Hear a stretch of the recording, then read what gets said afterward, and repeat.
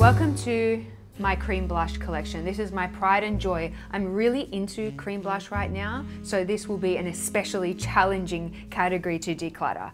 So immediately upon looking at this collection, I know that I need the MAC So Natural Glow Play Blush. Take it over the cheek, barely needs any blending because it's so sheer. Ooh, it's so easy to blend. You don't even really need to blend, it's just as you apply, the edges blend itself.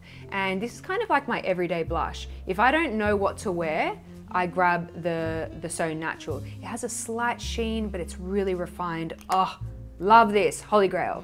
Another formula that really stands out as I look at my blusher collection is the Ep.2 Juicy Pang Blusher. You guys know I've been talking about this formula for a while. I love it.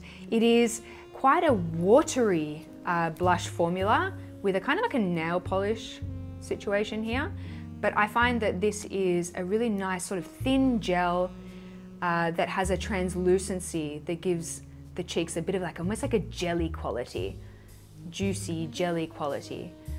So it's definitely quite a sheer product, but I like that. I like my blushes to be sheer so I can build them slowly. I've got a few colors here and I feel like I can maybe get rid of one or two colors. So we have PK03, CR02, OR01 and PK01. Damn, these are really pretty. Damn, how am I gonna get rid of any of them? But they're all kind of colors that I would use. Nah, I love that formula. I love all the colors. I'm gonna keep those. Oh, I can already tell that this section is going to be really difficult for me. Okay, another blush formula that I've been loving recently, and I've only just started using these, so I want to keep them. The Charlotte Tilbury Matte Beauty Blush Wands.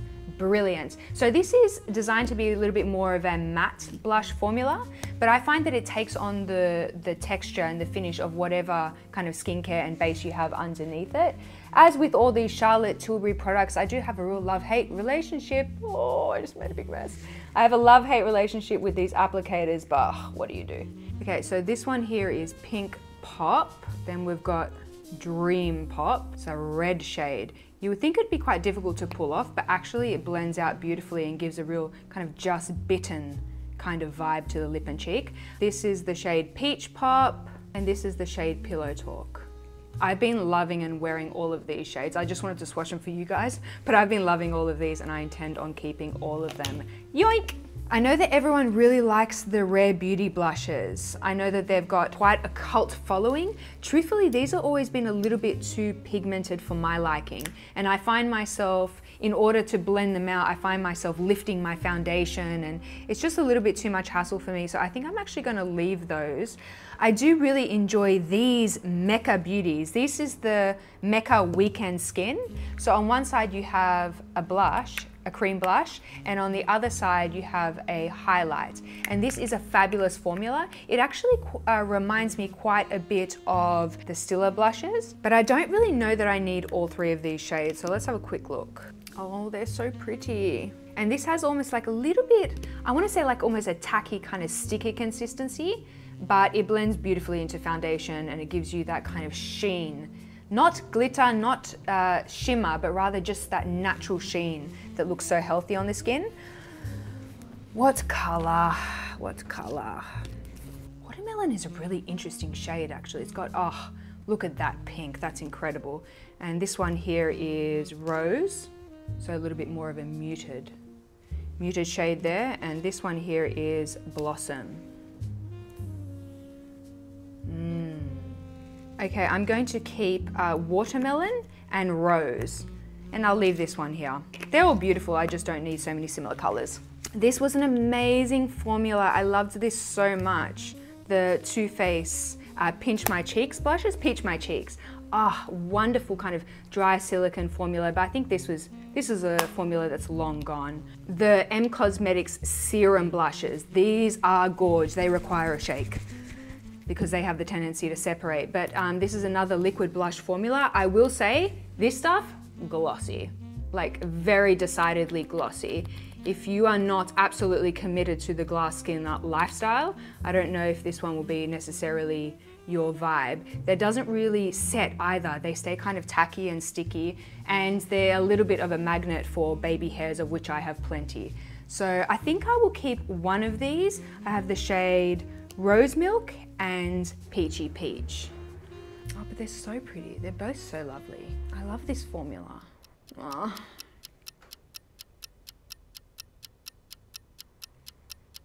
Nah, I've got to keep both of those too.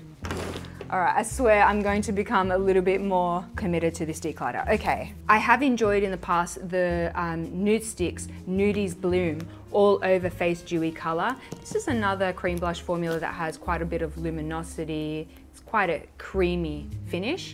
So I've got the shade here, Sweet Peach and Bohemian Rose here. Both really pretty colors. I think I'm gonna keep the peach on this occasion, just because of the other colors not really my vibe.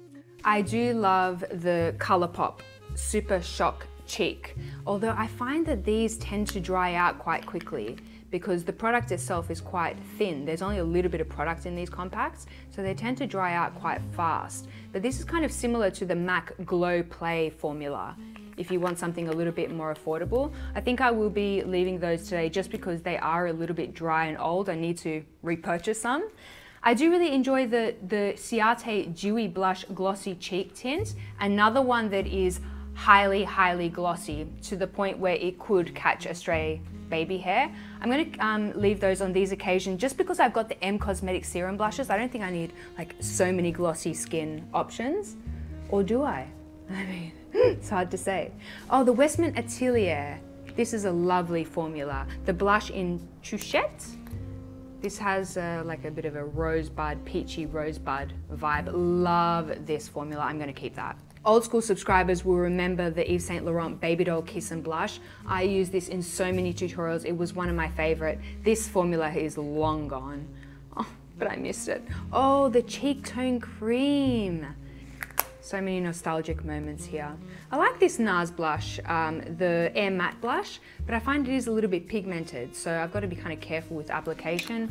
So I'm gonna leave that one actually. It doesn't blow my socks off. I have two liquid kind of illuminating blush options here. I've got one from By Terry, the CC blush, and the Fluid Sheer from Armani.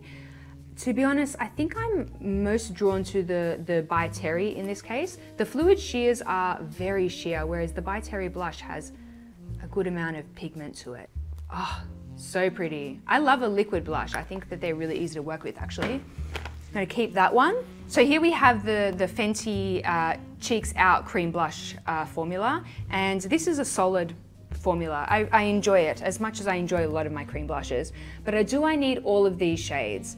I think I will just keep this one here, which is Petal Poppin' No. 2, a wonderful peachy pink along the lines of my entire blush collection. She loves a peachy pink. I do love the Clinique Chubby Sticks, and that's a really pretty shade. What's that? Amped Up Apple. Oh, that's really nice. No, I think I'll let that one go. I also loved this By Terry Glow Expert Stick that has a highlight and a blush. This is long gone as well, discontinued formula. So sad to see that one go. I loved this Tom Ford duo. This formula is very similar to that Tom Ford Shade and Illuminate formula, so quite a thin, greasy formula, but I kind of love that. Nah, as much as I love it, there is just not enough face for all of this product, so I'm gonna leave that one. I do want to keep some of my Salt New York creams. So this is Cream Tint Pro by Salt New York, an incredible formula. They do blush, highlight, bronzer, contour, amazing contours, actually really clever contour shades that have that slight grayish undertone that mimics a shadow better than a bronzer would. So yeah, she does a really fabulous range of shades, but I can't keep them all. I wish I could. Okay, I made myself a little quad here out of the shades that I think I'll get really good use out of. So this one here is Rose and Coral. Stunning. And then I've also got a great contour and the Pearl highlight, the first one. I've got a little face palette there, a little cream face palette. I'm gonna love that. I do actually enjoy these Huda Beauty cheek tints. They have like a lovely translucent quality.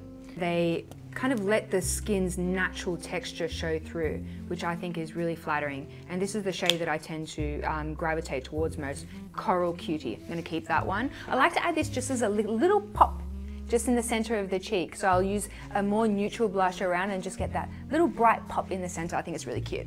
Okay, I think before I start overthinking this and keeping them all, we just need to move on.